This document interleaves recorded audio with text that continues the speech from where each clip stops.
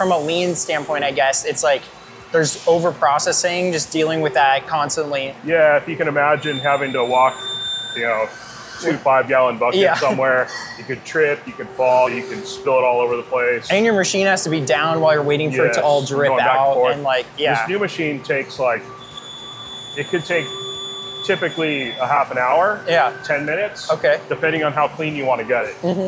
If you want to just suck all the coolant out and all the chips and then put the coolant back into the tank, then you can do that. It could take 10 minutes. Yeah, wow. If you want to clean the tank 100%, then it could take half an hour. You know, it could take longer, it could take shorter.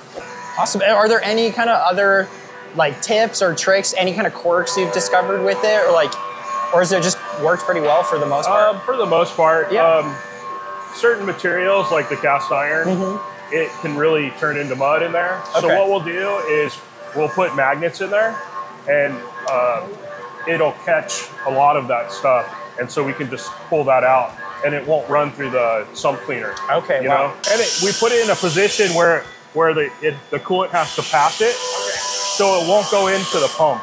Oh, nice. You'll get a little bit, obviously, but it'll pass the magnets, and the magnets will catch it before it goes in. Nice. To the pump. We have suction and discharge right here, and this is the discharge. Okay, so we have it hooked up to this to suck. This is on, and we're just gonna switch it on to suck. Okay. Nice.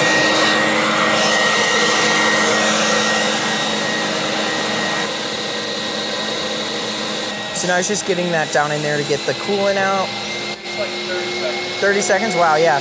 And you can start to see the metal chips.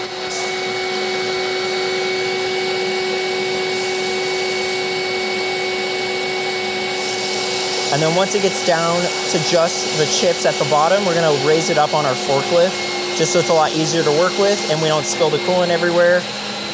And then we're gonna actually do that deep clean.